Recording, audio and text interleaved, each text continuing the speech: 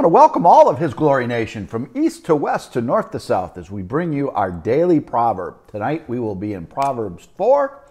And as we always do, we pray that the Holy Spirit will come down from east to west and north to south to be the true teacher. As we go through this in a speedy fashion, just to give you a glimmer or a nugget of His glory as we go. Hear, my children, the instructions of the Father, the instructions of the Most High God, that is the true wisdom. And give attention to know understanding, the understanding that can only come through the Word of God and the understanding of one of the 9 gifts of the Holy Spirit, not the understanding and the wisdom of the world. For I give you good doctrine. There is one doctrine. This is the Word of God. There is no other doctrine, no denominational doctrine, no man-made doctrine. It is written and God-breathed for our edification. As Paul tells us in 2 Timothy 3:16, all Scripture, not the Scripture you like, all Scripture is God-breathed for our edification, our doctrine. Do not forsake my law. As Jesus says, I am coming to complete the law, fulfill the law and the prophets to the jot and tittle. When I was my father's son, tender and only one in the sight of my mother. From the beginning, God is telling us, raise your children in the name and the way of the Lord. It was always a requirement to teach your children the ways of the Lord, the precepts of the law, the precepts of the prophets, and here in the New Testament, the glory of our risen Christ. He also taught me and said to me, let your heart retain my words. Let your heart, not your mind. Intellect of the world wants to retain the words in their mind, but the wisdom comes to retain it in the heart, to put the tablet on our heart. Keep my commandments and live. It's not keep my commandments and I'll shoot you and you die. He's talking keep the commandments so it will go well with you because I will give you life. And that life is through my Son, eternal life. Get wisdom and get understanding, the wisdom of God, not the wisdom of the world. Do not forget nor turn away from the words of my mouth. Do not forget or turn away from the words of my mouth. This is God saying this is the way, the truth, and the life. And do not add to or take away of my words. It is my word. Do not forsake her, and she will preserve you. Love her, and she will keep you. It's a covenant. Love my word, love my words, love my law, and she will preserve you. Preserve means forever, eternal. And she will keep you in her bosom forever, meaning God Most High. Wisdom is a principal thing, therefore get wisdom. Not the wisdom of the world, but wisdom that can only come through the Holy Spirit. Therefore, get wisdom and all you're getting, and get understanding. Understanding, wisdom, and knowledge. Again, the 9 gifts of part of the 9 gifts of the gifts of the Spirit. And it's the understanding of the wisdom of God that the world is confounded. They can't understand it, but God gives it through the Holy Spirit so we understand what is truth and why are we here and what is the purpose to do His will in our lives. Exalt her, exalt His word, and she will promote you. Promote into the eternal gates of heaven. And she'll bring you honor when you embrace her. The honor, only honor we get is the honor of the Lord when we come home to be with the Lord on the bema seat. And He says, well done, my faithful servant. Come in. That's what we do it for. She will place on head an ornament of grace. It's only by grace, not by our works. The ornament, the crown, the 5 crowns that we do for His purpose on our life will be of grace. A crown of glory she will deliver to you. The crown of His glory, doing it for His purpose. Hear, my son, and receive my sayings. Receive my word. That's what He's telling us. Know my word. And the years of your life will be many.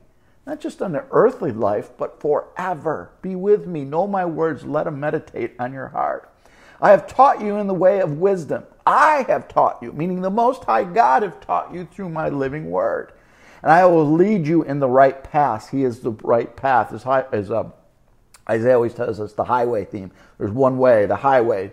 The first church was called the way. Jesus is the way, the truth, and the life. He will lead us on the right path. As David says, He makes my feet as a deer, so I stay on the path. God is going to give us the path. But this is our compass to know what the way is on the path. When you walk, your steps will not be hindered. I have you protected. I have my shield of protection around you if you're walking in my way. And you will run, but you will not stumble. You will not stumble because you are walking and keeping your eyes on me. As Peter walked on water, when he looked at the Lord, when he turned down, that's when he sunk. God is telling us the same thing. We keep our eyes and our heart on Him. He will show us the way, even walking on water. Take firm hold of instruction. Do not let go. Keep her, for she is your life. That is eternal life, the instruction of knowing who I am. Do not enter the path of the wicked. Separate yourself from the evil of the world, and do not walk in the way of the evil. You'll be a part of the world, but set apart. You're in the world, but not of the world. You're set apart for my perfect glory.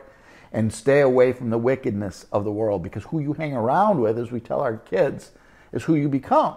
And you want to be around those who are of God. Avoid it and do not travel on it. Do not go down that path. Do not be tempted, as in the Lord's Prayer. Deliver me from temptation, Lord. And do not walk in the way of evil. Avoid it and do not travel on it. Turn away and pass on. Move on. Don't look. Don't see that. Move on.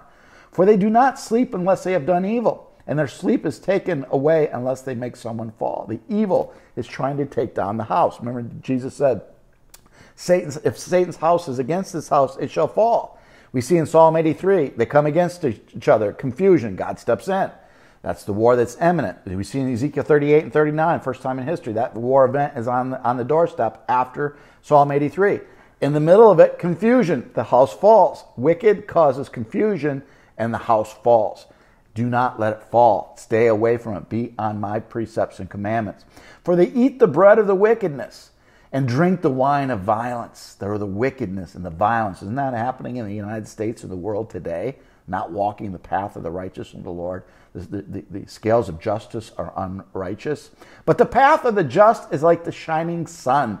The light will shine down as he's shining the light on the corruption, as he's exposing it before our very eyes. That shines even brighter into the perfect day. He is the light. Jesus comes back as the morning light, the morning sun. The way of the wicked is like the darkness. Light is shining on the dark as we speak. They do the things in the dark. They do it at night. They do it in hiding. They do it in secret. Now that darkness is being exposed by the light of God. They do not know what makes them stumble, and now he's making them stumble as this house of cards is going down. My son, give attention to my words. This is what he's telling us. Give attention, all your attention to my words. The words in this book, precept upon precept. Incline your ear to hear my sayings. He's even saying, listen to it. We have technology today that you can put on your earphones and listen to the Bible, listen to Proverbs, listen to the Psalms, and just meditate on it when you're tired. So many people say, well, I'm too tired to read the Bible. Meditate on it. He's saying, listen to it. Use your ear to hear. Do not let them depart from your eyes. Know my word. Be in tune to my word. Keep them in the midst of your heart, because this is the Holy of Holies where I meet you. It's all about a love relationship. For they are life to those who find them. They are eternal life for those who find these words in your heart. And health to all their flesh. It is our only health. He is the healer that will give us eternal health of being with him forever and a glorified body. Keep your heart with all diligence, for out of the spring issues of life. The heart will build the life.